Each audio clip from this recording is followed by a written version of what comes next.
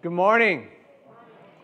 Welcome to worship on this beautiful day, and a special welcome to all of you joining us online as well. I'm Pastor Justin. We are so glad that you've chosen to be with us today in worship as we continue this series, Building a Great Church.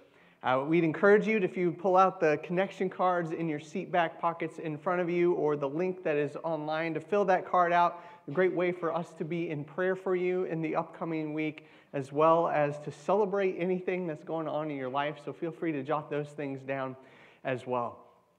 And we encourage you to just kind of wave to everybody. Shout, hey, the Master almost gone. So we are really excited about being able to be here and that you're here. So may God bless us as we come together. Let us stand then and worship today.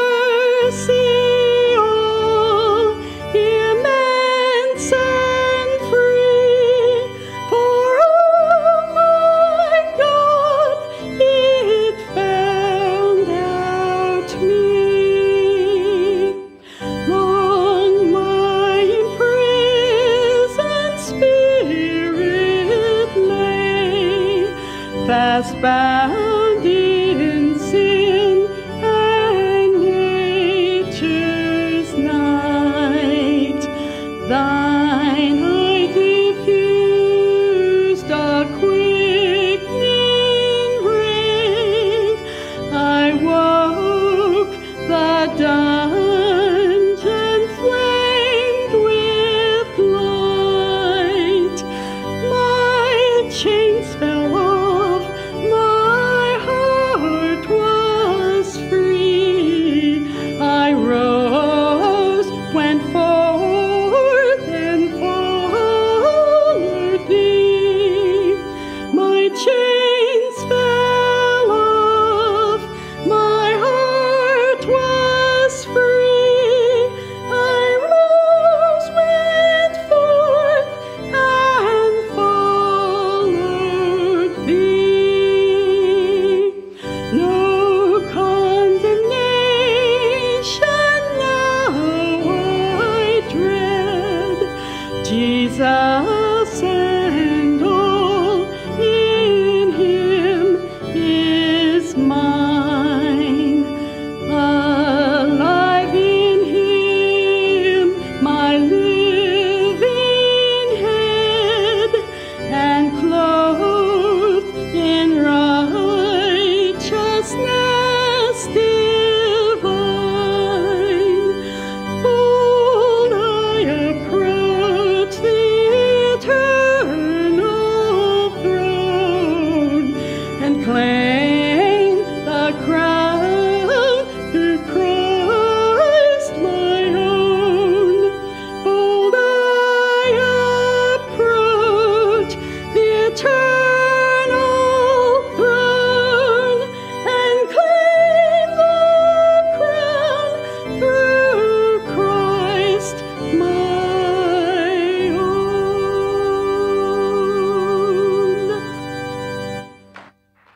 Amen. Amen. You may be seated. Let us turn to the Lord in prayer. Heavenly Father, we give you thanks for who you are, that you are a God who loves us, who pursues us to the very end. And so in these moments, Lord, we come to bring in our tithes and our offerings back to you as a symbol of our devotion, our commitment, and our thanks for all that you have done for us in Jesus Christ. We ask this in the precious name of our Lord and Savior. Amen. There are 4 baskets located on each side of the room that you may move to bring your tithes and your offerings. If you're joining us online, you can go to mymw.org and click on Give to give there as well. So let us move and bring our offerings to the Lord.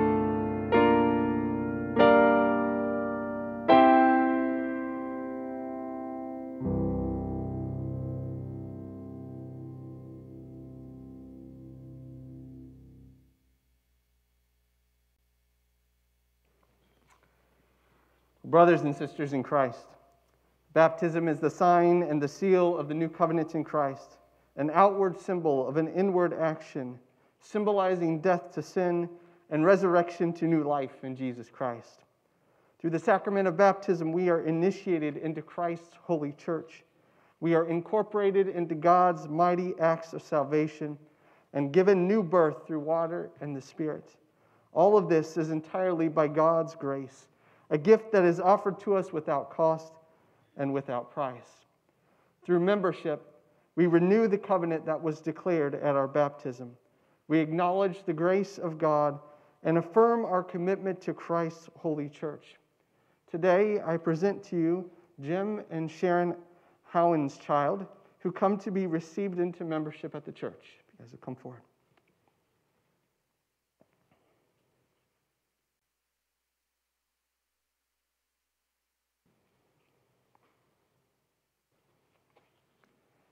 So the earliest and the simplest statement of the Christian faith is the Apostles' Creed. It reads as follows: I believe in God the Father Almighty, maker of heaven and earth, and in Jesus Christ, his only Son, our Lord, who was conceived by the Holy Spirit, born of the Virgin Mary, suffered under Pontius Pilate, was crucified, died, and buried. He descended into hell. On the third day, he rose again from the dead. He ascended into heaven and sits at the right hand of God the Father Almighty, from which he shall come to judge the living and the dead. I believe in the Holy Spirit, the holy church of Jesus Christ, the communion of saints, the forgiveness of sins, the resurrection of the body, and the life everlasting. Do you affirm this faith? I do.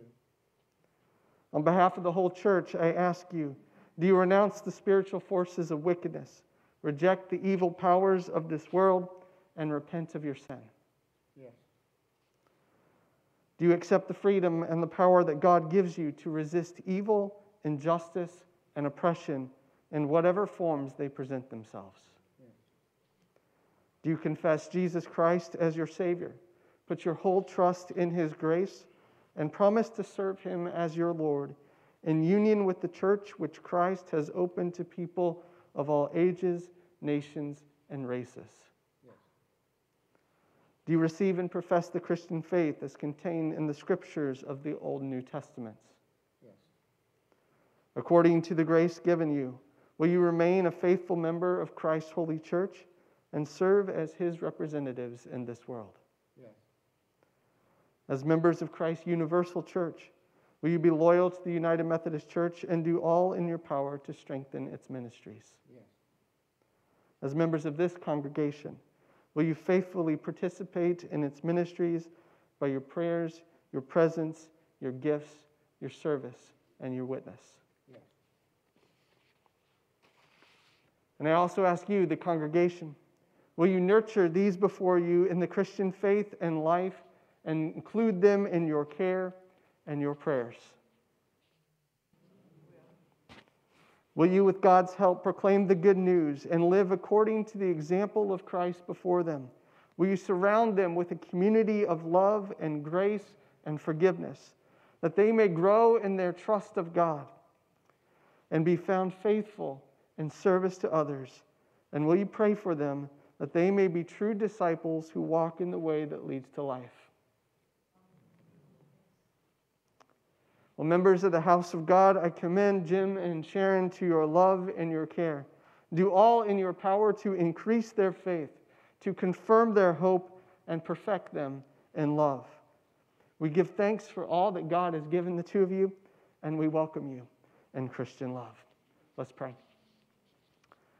Heavenly Father, we are so thankful for Jim and Sharon and all that you have done in their lives to bring them to this point of commitment to you and to this body of Christ. Lord, we ask that your blessing would be upon them, that in the days and the weeks and the months ahead that you would strengthen them and grow them as true disciples of Christ, that they might become like you in everything that they do and say. And so now may the grace of God, who has called us into eternal glory in Christ Jesus, strengthen you and establish you by the power of the Holy Spirit, that you may live in grace and peace. Amen.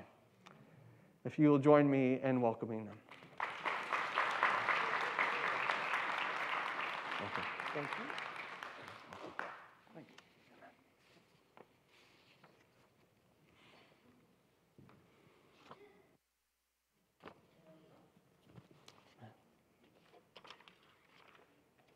Well, let us pray.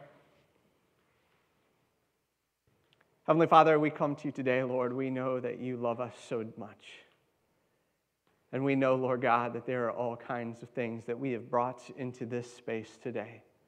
Things that may keep us from hearing your words, things that could distract, things that could lead us to places that you don't want us to be. So I pray that in these moments, Lord, that your Spirit would speak and that you would wash all of that stuff away.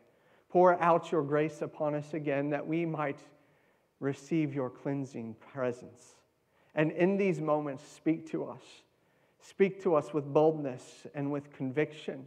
Speak to us in ways that even my words cannot convey. That your truth would be planted deep within us, and in their season that they would bear a harvest. We ask this in the name of Jesus Christ, our Lord and our Savior. Amen.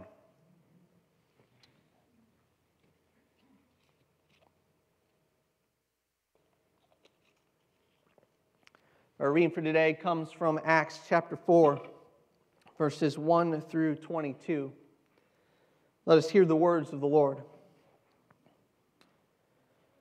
The priests and the captain of the temple guard and the Sadducees came up to Peter and John while they were speaking to the people. They were greatly disturbed because the apostles were teaching the people and proclaiming in Jesus the resurrection of the dead. They seized Peter and John, and because it was evening, they put them in jail until the next day.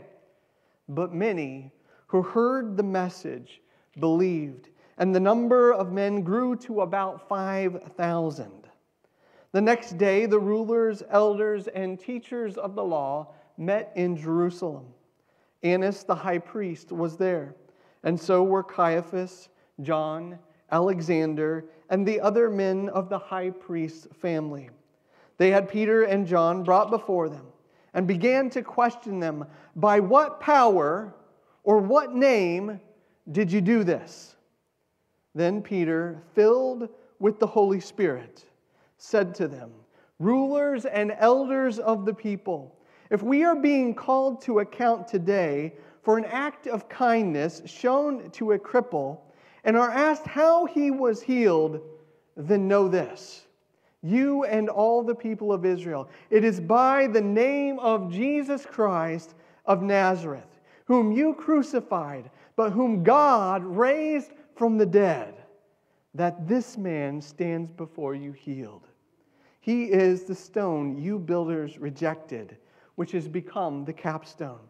Salvation is found in no one else, for there is no other name under heaven given to men by which we must be saved." When they saw the courage of Peter and John and realized that they were unschooled, ordinary men, they were astonished and took note because these men had been with Jesus.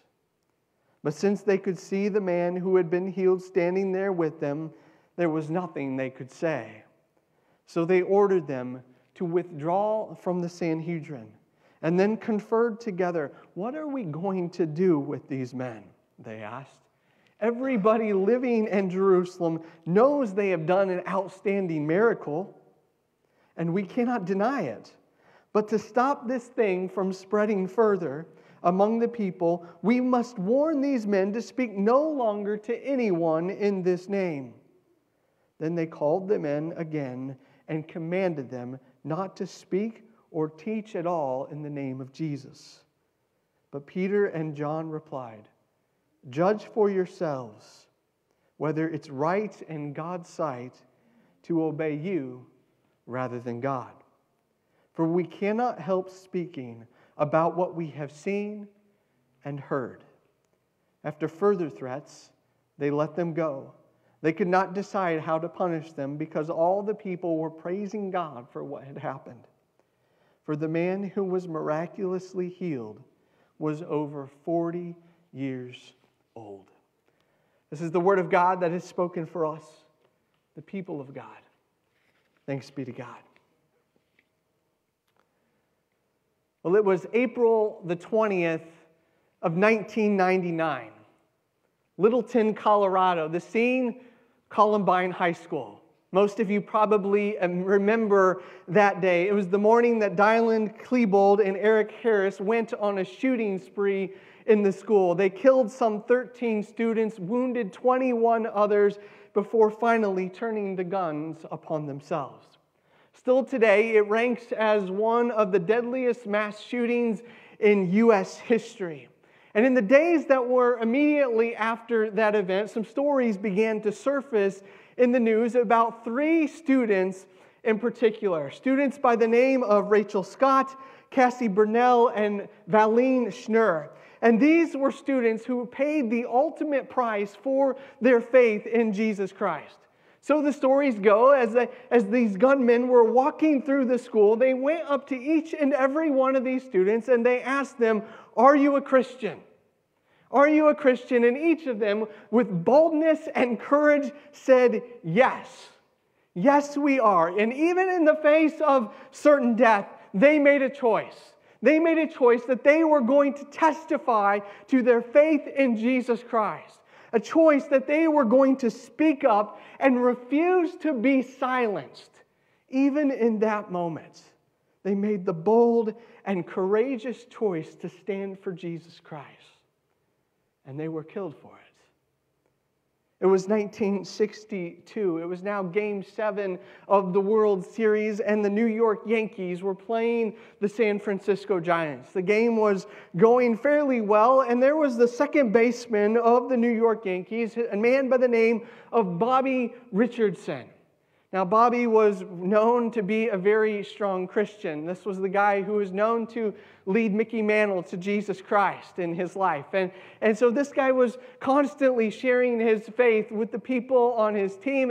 And so they were in the midst of this game. Things were going well. And there was a man on second base from the San Francisco Giants. And the Yankees decided, okay, it's time to change pitchers. And so they sent out the new pitcher to warm up, and while he was warming up, Bobby decided he was going to take advantage of this opportunity. And he turned to the man that was there on second base and said, "Do you know Jesus Christ?" And he started to share his faith with him right there in the middle of the game. Eventually, the guy reached home plate, he got back to the dugout, and he went into his fellow teammate, Philippe Alou, another man that he knew to be a believer in Jesus Christ, and he said, "How in the world can you people talk about Jesus in the Game 7 of the World Series?" You see, Bobby Richardson knew that there was something more important than a game of baseball that was going on that day. That there was something of incredible urgency and importance that had to be communicated.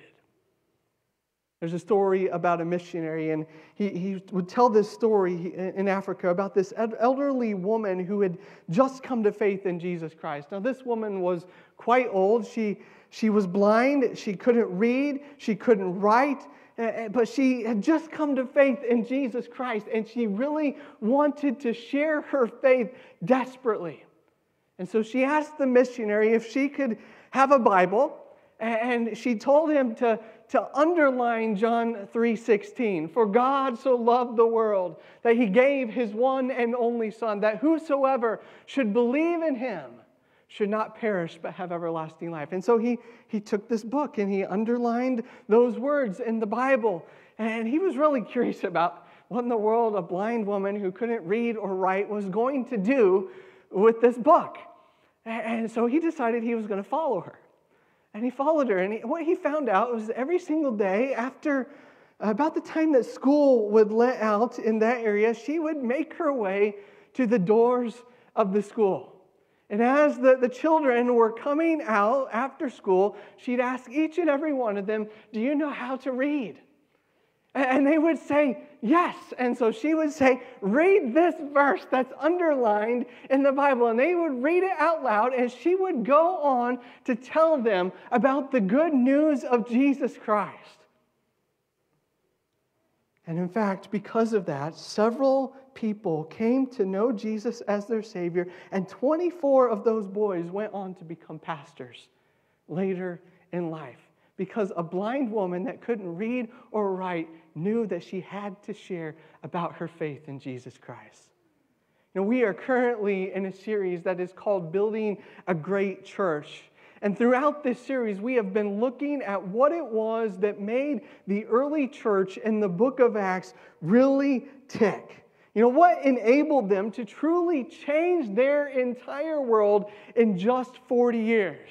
Right? Just a single generation for the gospel to spread from Jerusalem to Judea and Samaria and to the ends of their entire known world.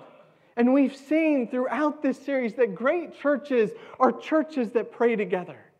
We've seen that great churches are churches that are guided, empowered, and filled with the Holy Spirit. We've seen that great churches keep Jesus Christ and the message of His good news at the center of everything that they do. We've seen that great churches love and care for each other in radical ways, and that great churches have a laser-like focus on those people who are on the outside, who are around them in the community, that they seek to meet their heartfelt needs, not just the needs that are on the surface, not just the things they express, but the things that are really at the depth of who they are. And today we are turning to the topic of faith sharing. Faith sharing. Because what we see in Acts is a church that is constantly telling people about Jesus Christ. Nothing stops them from doing this. Everywhere they go, they are sharing their faith with just about everybody that they meet. They share it in the synagogues. They share it in the marketplace. They share it at a group of philosophers that are meeting at the top of Mars Hill. They're constantly sharing their faith everywhere they go, and nothing, not even persecution, is going to stop them from being able to do this. It's so critical to what they are doing, so critical to the life of the church, that these are men and women that had to share their faith in Jesus Christ with everybody. And so take a look at our text for today. I want to kind of set the scene for you a little bit. Peter and John, they've just healed the crippled man that we talked about last week. All right, that's just happened. The man has jumped to his feet. He's went with them into the temple. He's been worshiping and praising God, and naturally all the people in the temple who'd been passing this guy by for the last 40 years see what's happened. They're amazed, astonished that this man who had been crippled from birth is now walking about, jumping around, praising God in the temple, and they realize that something supernatural has occurred here. And so they go to Peter and they go to John and they start to say, what in the world is going on with this man? And they use that as an opportunity to tell them about Jesus, because Jesus is at the center. Right? They start to talk about His life, His death, His resurrection. They start to talk about how they need to repent and to believe in Jesus Christ for their salvation. And they gain such a large crowd that it captures the attention of the religious leaders in the temple. And so they gathered together, the chief priests and the Sadducees and the temple guard. They gathered together and they come to find out what's going on. And they hear them preaching about Jesus, calling people to faith, calling to repentance. And the Bible tells us that they are greatly disturbed by what they hear about this Jesus. Literally, that term disturbed means they're deeply troubled, displeased, offended, irritated, and exasperated by what they hear. Right? This is not just a subtle kind of so-and-so kind of offense. This is something that they are deeply, deeply moved by. They realize that this is going to be a problem, that they are starting to disrupt the status quo, and if things keep going on the way they're going, The fact is, Rome's probably going to do something about it, and that's a problem for their power. It's a problem for their ability to control the people in the temple.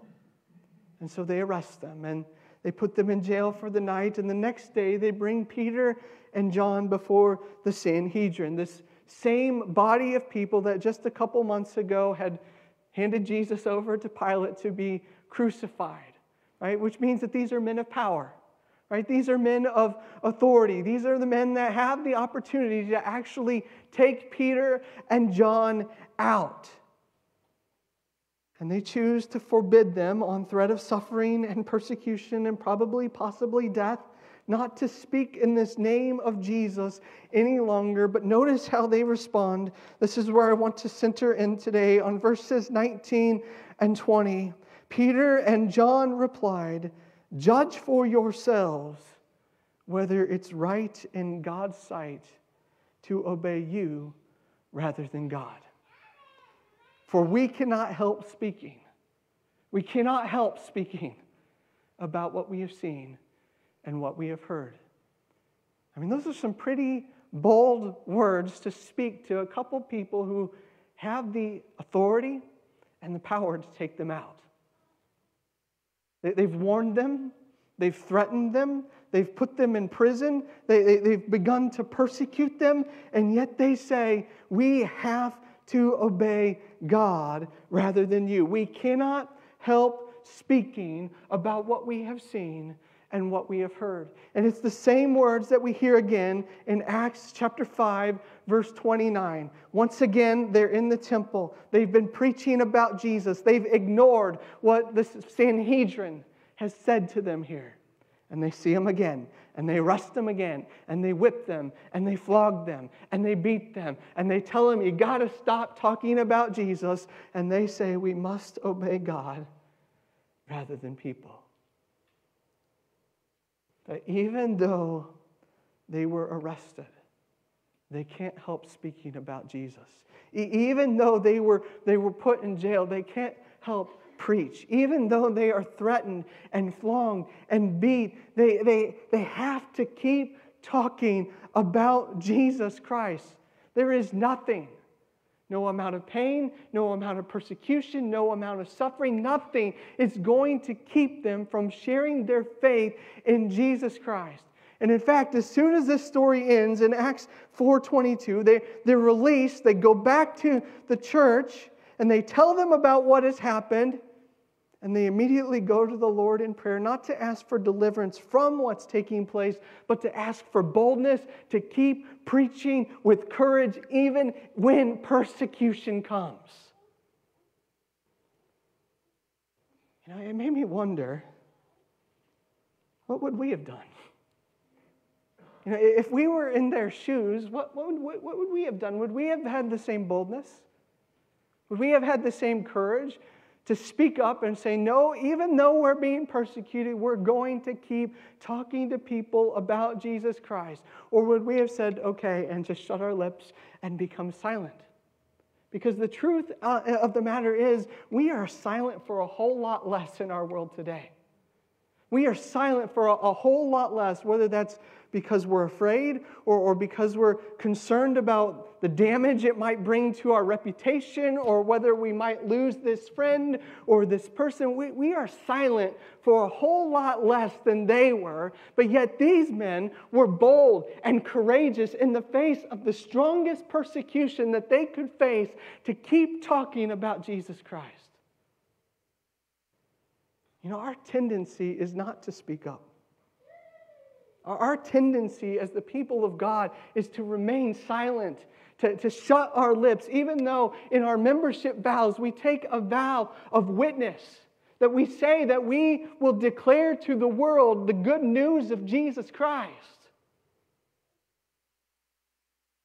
But yet the early church understood something. They knew that they had to share no matter what, because great churches are churches that share their faith in Jesus Christ. They had to share. They couldn't stop. No matter what the cost was, no matter how bad the persecution got, they had to keep sharing. And so I ask this question, why? Why do they feel like they have to keep sharing? Why is this something that is so important for them that they're willing to suffer for it? That they're willing to be persecuted for it? That they're willing to be thrown in jail for it? Because it's what we see in Acts all the time. The church is constantly being persecuted. But yet they keep sharing. And they keep sharing. And they keep sharing. So why is it that it's so important for them to share, where they have to say things like, we can't help but speak about Jesus? And I want to suggest 3 things for you today. The first is this, that they saw it as an act of sacred responsibility. As an act of sacred responsibility. Look back at Acts chapter 1, verse 8. It was the last words that Jesus spoke to them before he ascended into heaven, and he gave them one final charge, one command. He tells them that they are to be his witnesses in Jerusalem and Judea and Samaria and to the ends of the earth. In these final words, he commands them to do one thing, to be witnesses of the faith of Jesus Christ, to be witnesses of the good news, to share their faith throughout the word. And because Jesus was the one who had spoken this to them, they took that very seriously. They took it seriously. It became an act of sacred responsibility. It was something they had to do because Jesus had commanded them to do it. Because Jesus had spoken this word to them. That meant it couldn't be ignored. Right? That meant it wasn't optional. Right? That meant it wasn't something that they could choose to do if they felt like it, or if they had the time, or if the circumstances presented themselves. It was something they had to do. No matter what. No matter the cost, no matter the suffering, no matter the persecution, no matter how intense things got, they couldn't do anything else because Jesus gave them this task. He gave us this task. He commanded us to be his witnesses. And because of that, they say this, judge for yourselves whether it's right in God's sight to obey you rather than him. Right? God said this. God said this. It's an act of sacred responsibility. We cannot do anything else because God has spoken. You see, the key question of this entire story is one of authority. Authority. One of power. Who is it that has the real authority in the church? Who is the real authority? Who should we listen to as the people of God? Who is it that we should obey as the people of God? Because the Sanhedrin, what looked like they had the authority. Right? They looked like they had the power. I mean, they were exercising that authority. They were exercising that power. Right? They were putting them in a jail. They were giving them orders. They were telling them what they could do and what they couldn't do. It looked like they had the authority. But you see, Peter and John know that they didn't have the real authority. That the real authority is found in Jesus Christ and in him alone. In fact, 7 times in Acts chapter 3 and Acts chapter 4, we hear that true authority and true power is in the name of Jesus Christ. It's in the name of Jesus Christ. This phrase keeps appearing because what Jesus has said matters. What Jesus has commanded us to as the people of God, it matters. And if it matters to Jesus, it needs to matter to us. If God has said it, then it has to be a priority for us. It has to be what we center on. It has to be what comes first. It has to be everything to us.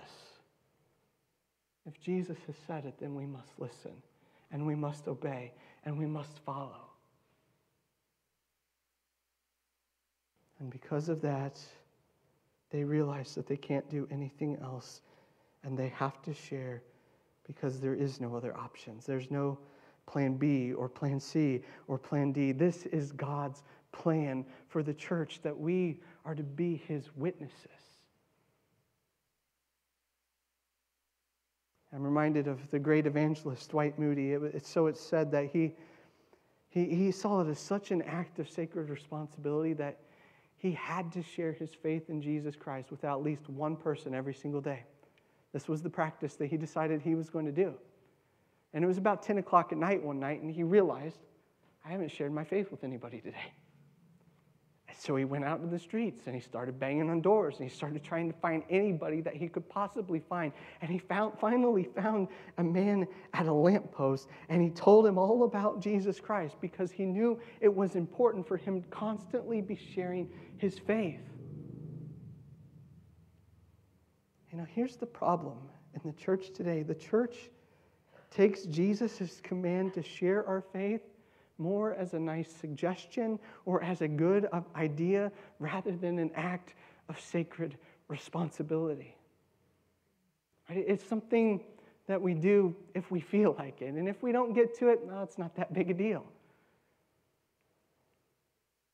But the number one reason that the church doesn't grow is because we personally do not share our faith with anybody.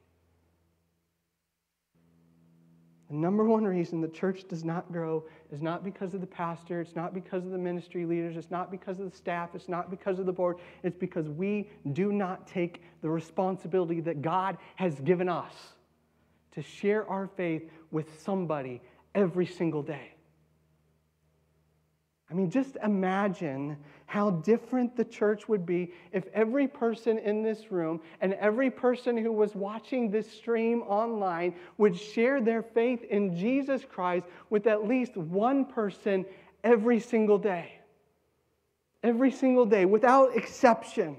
Imagine how much the church would grow if every person took the command to be witnesses of Jesus Christ to the ends of the earth as seriously as these apostles did, as seriously as Dwight Moody did, as seriously as that elderly woman who couldn't see and who couldn't read and who couldn't write did, as seriously as that second baseman did in the second game or the seventh game of the World Series. I mean, if we all took it that seriously, imagine how different the church would be. You see, I believe that the reason God added to their number daily those who were being saved is because they were sharing their faith daily with those who needed to believe. Right? It was an act of sacred responsibility for them. They couldn't do anything else. You see, great churches are churches that share their faith.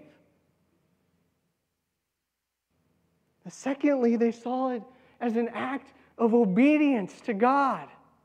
An act of obedience. I mean, just notice the language that's used here.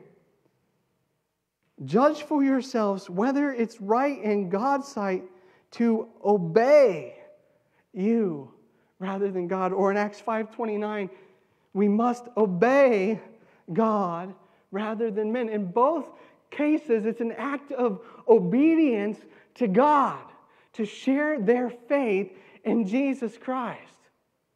That term obey literally means to willfully submit yourself to God's authority. You see, the early church believed to do anything less than sharing their faith every single day was an act of disobedience. If they didn't share their faith, then they were sinning against God. That's how seriously they took this. You see, to stop sharing our faith is an act of willful, conscious sin against God. It's a sin that we need to confess as the people of God. It's a sin that we need to repent of and to begin to go out and to do what God has called us to do, because God doesn't command us to something that He doesn't expect us to do. I wonder how the church might be different if we all saw sharing our faith not just as an act of sacred responsibility, but as an act of obedience.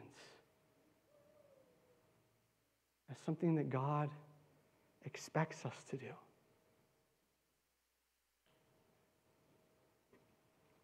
I wonder how different it would be if we actually believed it was sinful not to share, because I don't think that most of us do. I mean, sometimes that's even hard for me to believe. To take this as just as seriously as the Ten Commandments, just as seriously as any of the other, moral things that we would automatically say, yeah, that's sinful behavior, and that's sinful behavior. But to see this as in the same weight, in the same category in the eyes of God. Because great churches are churches that share their faith in Jesus. And then third, the early church saw it as an act of extreme and urgent importance. Extreme and urgent importance. Look what they say in verse 12. Salvation is found in no one else, for there is no other name under heaven given to people by which we must be saved.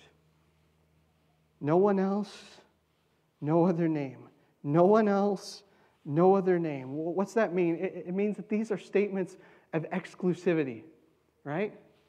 If he's saying that there's no one else and there's no other name by which we can be saved, that means there are not multiple ways. There are not multiple paths to heaven. Jesus is, as Jesus said, the way, the truth, and the life. There is no other way to get to heaven. He alone is the way to salvation. And that means it's critical for people to receive this message, to hear this message. It's critical. It's important because they can't be saved without it. And they can't be saved if they don't hear it and if they don't respond to it. It's critical because there is no other way. You see, if Jesus really is the only way to salvation, then that means this is a message that everyone needs to hear. It's a message that our neighbors need to hear. It's a message that our family needs to hear. It's a message that our friends need to hear. It's a message that everyone needs to hear. Because without Him, they're perishing. Right? Without Jesus, they are on a one-way collision course with hell. Without Jesus, our friends and our family and our acquaintances and our neighbors, every person that we pass by is hopelessly lost.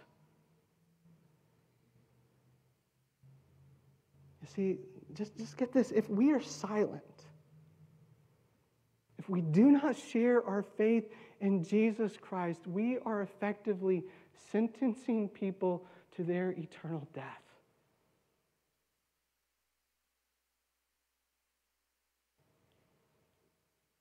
I mean, Paul puts it like this in Romans 10. He says, how can they call on the one they have not believed in? And how can they believe in the one they have not heard? And how can they hear without someone speaking to them? You see, sharing our faith is critical. They can't stop because there is no other way. They can't stop because the message is too important. They can't stop because it's too urgent. They can't stop because all the people that are in that room with them in that very moment are heading to an eternal death. And so they have to share their faith in Jesus Christ.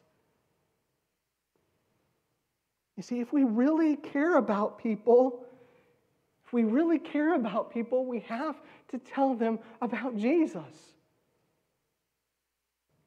Because it's incredibly unloving and uncaring to know the way to heaven, to know the way to salvation, and to not speak that message to the person we love.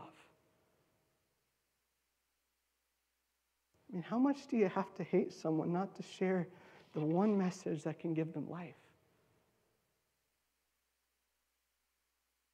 The atheist Penn Jillette, from Penn and Teller, he said this. He said, if you believe there's a heaven and a hell, and people could be going to hell or not going to eternal life, and you think it's not really worth telling them this because it would make you socially awkward, how much do you have to hate someone not to share your faith? How much do you have to hate someone to believe that everlasting life is possible and not tell them that? I mean, if I believed beyond a shadow of a doubt that a truck was going to hit you and you didn't believe it and the truck was bearing down on you, there comes a certain point that I'm going to tackle you to the ground to save you. And this is even more important. In other words, it's the epitome of hatred to know the truth and not to share it.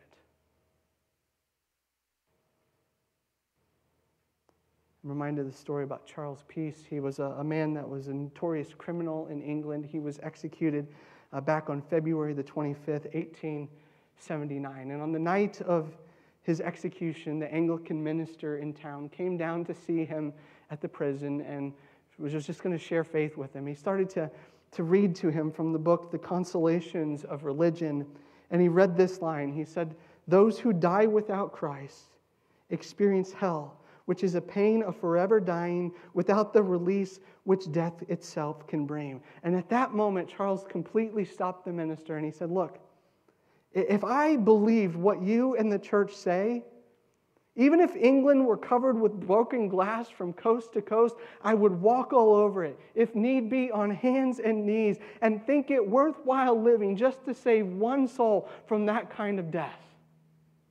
Right, here's two people outside the faith who understand how urgent and how important this message is to share. But yet we, the people of God, don't understand its urgency and its importance. Why is it that we don't share our faith? I think a lot of times it's because we don't think we know how.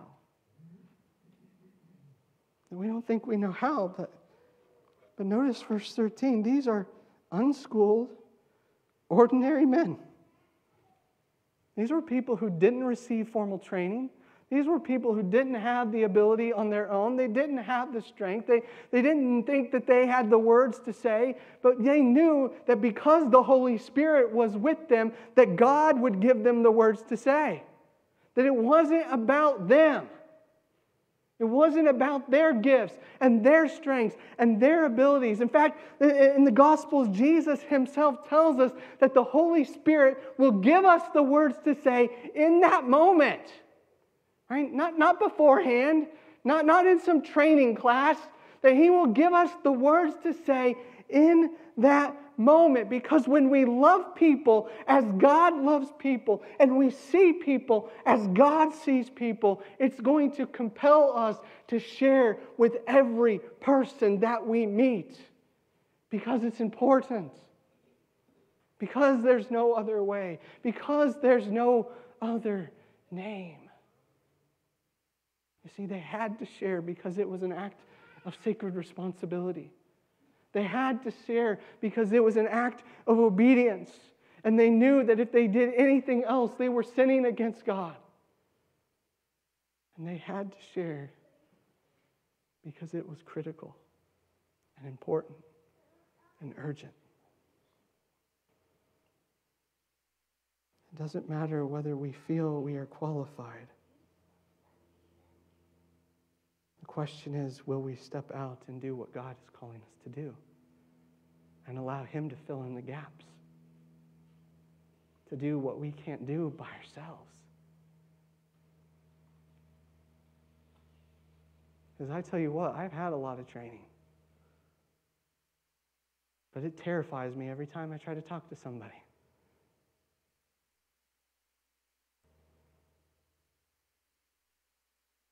So my challenge for you this week is to share your faith with at least one person every day. And just see what God does. I bet you the more you do it, the easier it gets.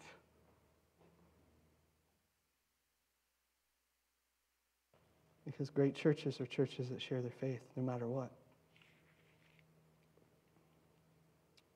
Let's pray. Jesus, we come to you. We come to you, Lord, because we're afraid. We come to you, Lord, because we know we're not ready. We hear these words, and deep inside, we got that little but. And so today, Lord, pray that even this week you would make a way, that you would open doors, that you would help us to see where you're moving, and that we would step into those places. Maybe we don't have all the words to say, but one thing we can say is that you've changed us. And so I give us the strength, give us the words to say, that we might truly begin to see sharing our faith as an act of responsibility, an act of obedience, and an act of incredible importance before you. We ask this in the name of Jesus Christ. Amen. Let us stand today and respond to God in song.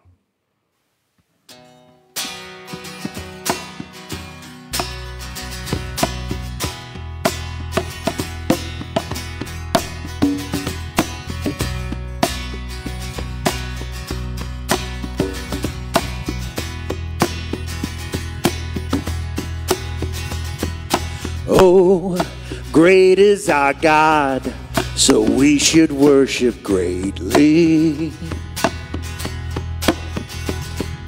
No song is too loud, no orchestra too stately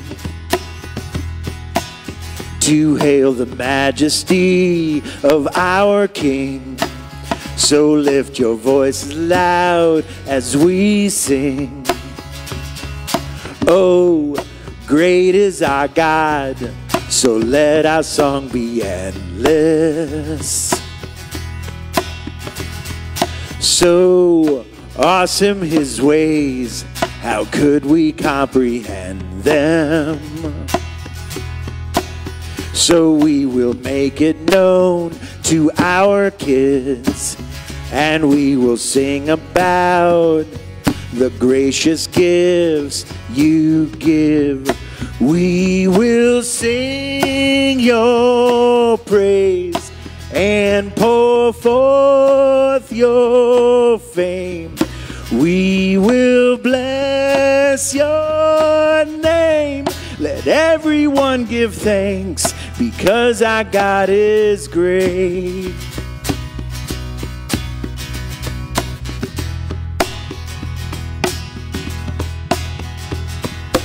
Oh, great is our God, and we cannot contain it. We sing from our souls, affected by his greatness.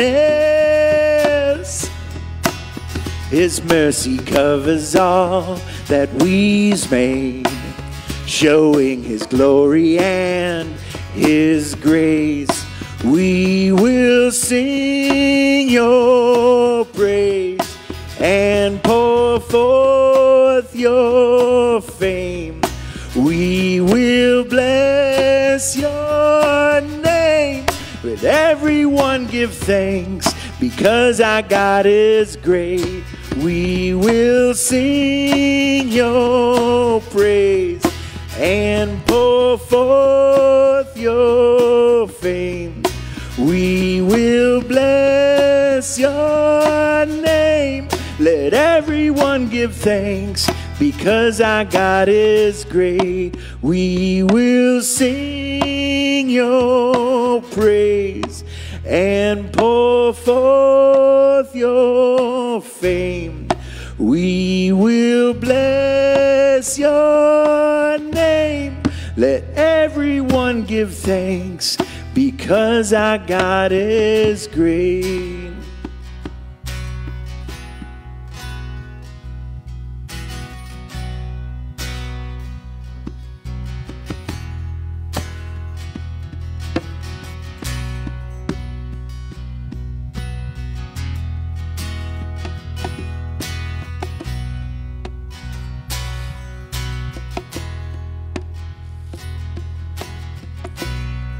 Are you hurting and broken within?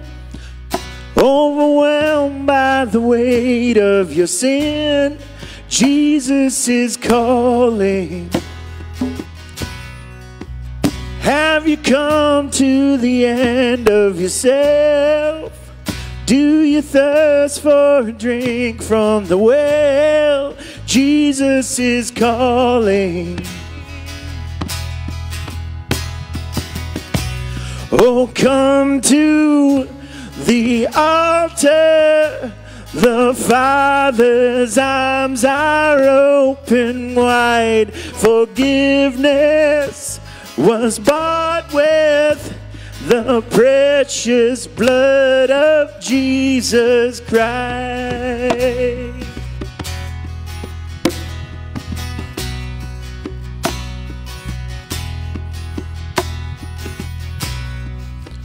Leave behind your regrets and mistakes. Come today, there's no reason to wait. Jesus is calling. Bring your sorrows and trade them for joy. From the ashes a new life is born. Jesus is calling. Oh, come to the altar. The Father's arms are open wide. Forgiveness was bought with the precious blood of Jesus Christ. Oh, come to the altar. The Father's arms are open wide. Forgiveness was bought with the precious blood of Jesus Christ.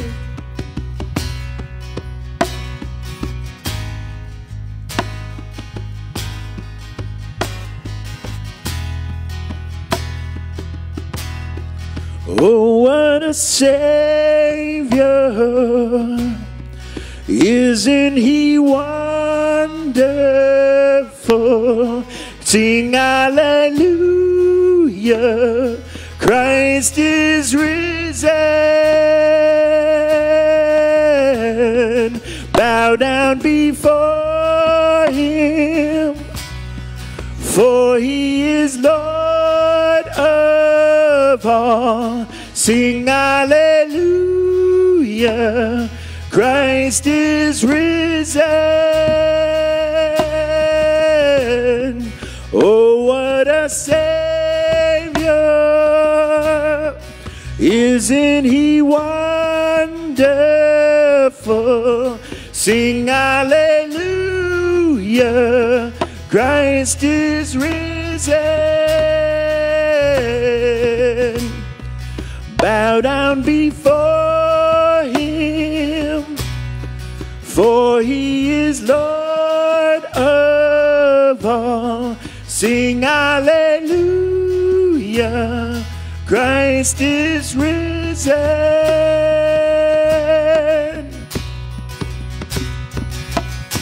Oh, come to the altar. The Father's arms are open wide. Forgiveness was bought with the precious blood of Jesus Christ. Oh, come to the altar. The Father's arms are open wide. Forgiveness was bought with the precious blood of Jesus Christ.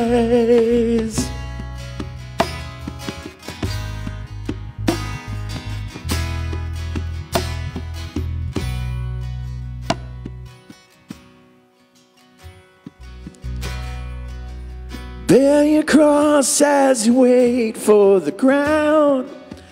Tell the world of the treasure you found. Bear your cross as you wait for the crown. Tell the world of the treasure you found.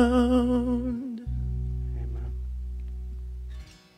And maybe there are some of you who are here today and you've never received Jesus Christ as your Savior. I want to give you the opportunity to do that. So after the service, we'd encourage you just come up to the front, and we'd like to pray over you today and give you the opportunity to respond to the good news that Jesus has died and risen for you, to forgive you of all your sins. A few announcements as we go forth today. We want to make sure that you're aware of coming up. Make sure I get this right. Blessing of the Schools on Tuesday, the June 1st at 8:30. We're going to be out at Crosby Elementary helping them move into their new building, taking all the teacher supplies. No furniture, so we just need some hands to be able to help move boxes and things like that from a building that's here to a building that's in their back lot. So it's the more hands, the quicker to go. We're looking for about 10 to 20 people. If you can be involved in that at any time, even if it's not for the entire time, come speak to me after the service. Secondly, coming up June 5th at 5 o'clock is the farewell celebration for me and my family. We'd encourage you to all be here for that. We'd love to be able to say goodbye in a special way. So be here for that opportunity. That's Saturday night, June 5th at 5. So now go in the name of Jesus Christ to be his people in this world, that you might see Jesus and speak Jesus and be Jesus to each and every person that you meet this week. Amen.